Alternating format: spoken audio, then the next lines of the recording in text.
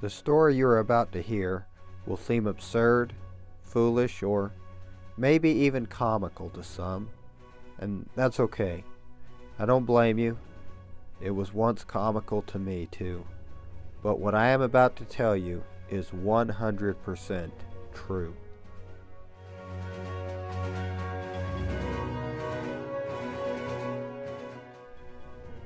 It all started for me one late January night on a remote stretch of highway near Midland, Texas. I had been working in the Midland-Odessa area that day, and I was driving on my way back home in Amarillo, Texas. It was dark, near midnight, or maybe a little after. I was alone in the desert. That was fine. I would often find myself driving alone at night. I was not sleepy, nervous, or jittery. It was just a normal drive. That's when I saw it. Suddenly, a strange object appeared in the sky just above and in front of me. It was close. Really close. Maybe 150 feet in the air and just a little in front of me. I immediately knew that I was seeing something that I had never seen before and that I could not explain. It was long and narrow. I estimated it to have been about 35 feet long. It had yellow porthole-style lights all the way across. It had no wings or propellers. It moved silently. I never heard a motor or a sound of any kind. It flew across the road in front of me. Then, as quickly as it had appeared, it disappeared. Just like that, it was over. I knew this was no airplane, helicopter, drone, shooting star, or meteoroid. This was an unidentified flying object I had just seen up close. It was a UFO sighting that I later learned would be designated as a close encounter of the first kind on the Hynek scale. What was it? Where did it come from? Who was the pilot? In the following months and years, I wanted answers. So I began looking into the UFO phenomena, absorbing books, news reports, interviews, and government documents, even going on to interview other eyewitnesses myself. I learned that my experience was not rare. Every year there are over 3,000 sightings of UFOs in the USA alone.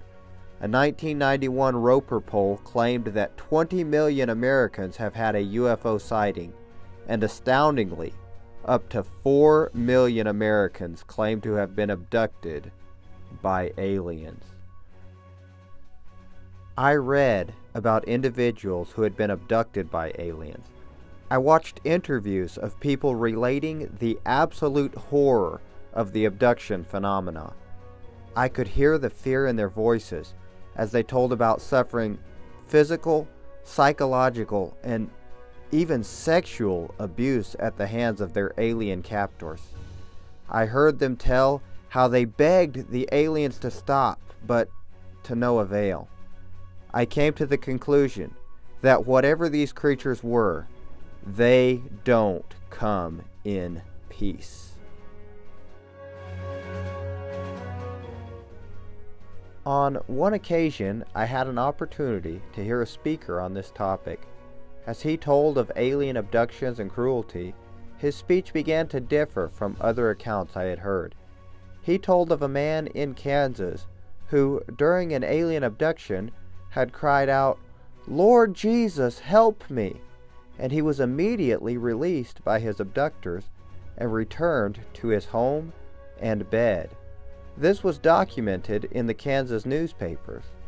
That meant that there was a documented case of someone ending the horror of an alien abduction in progress by calling on the name of Jesus. It was incredible. I began studying the Bible for truth concerning UFOs and aliens. I read Ezekiel chapter 1, especially verses 14 through 16, where the prophet saw spiritual creatures flying in, quote, a wheel in the middle of a wheel.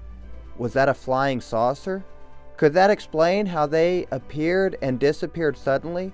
Were they coming not from a different planet, but from a different dimension, from the spiritual world? I read Zechariah chapter 5 and verse 4 about flying objects that would, quote, enter into the house of the thief, and into the house of him that sweareth falsely by my name, and it shall remain in the midst of his house, and shall consume it. Was that why I so often heard of aliens coming into people's houses and abducting them from their own beds? From my study of both the phenomena and the Bible, I am sure that it is. Jesus described the fall of Satan in Luke chapter 10 and verse 18. He said, I beheld Satan as lightning fall from heaven.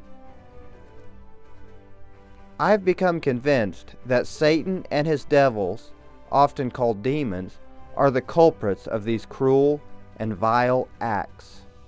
The Bible tells us, quote, For we wrestle not against flesh and blood, but against principalities, against powers, against the rulers of the darkness of this world, against spiritual wickedness in high places.